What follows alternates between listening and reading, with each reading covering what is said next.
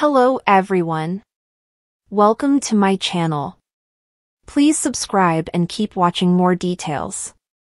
The Young and the Restless wasted Colleen Zenk. The Young and the Restless spoilers say big, bad Aunt Jordan, Colleen Zenk, is no longer a threat to the Newman family.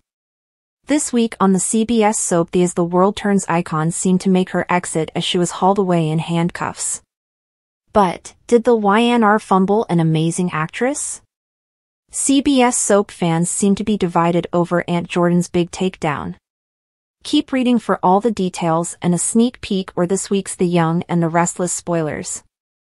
We know that when a baddie goes to jail on The Young and the Restless, they aren't always really gone.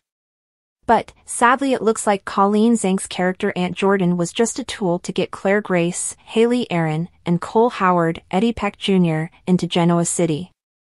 Haley Aaron is a phenomenal actress and a huge get for the CBS soap, so we see why they went to extreme lengths to introduce her into the fold, and bringing back a love interest for Victoria Newman, Amelia Heinle, was an added bonus. But, did they have to waste Colleen Zenk on a temporary character? Colleen Zenk has legions of her own devoted fans from the decade she starred on As the World Turns. Zenk's name rings bells in the soap opera world. When viewers learned she was joining The Young and the Restless, they were thrilled. And, she killed the part of crazy Aunt Jordan.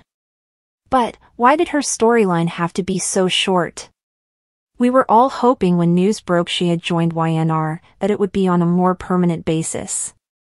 However, there's also the possibility that the CBS soap couldn't afford to keep her on the payroll for a long period of time. What do you think? Were you sad to see Aunt Jordan go, even if she was a total psychopath?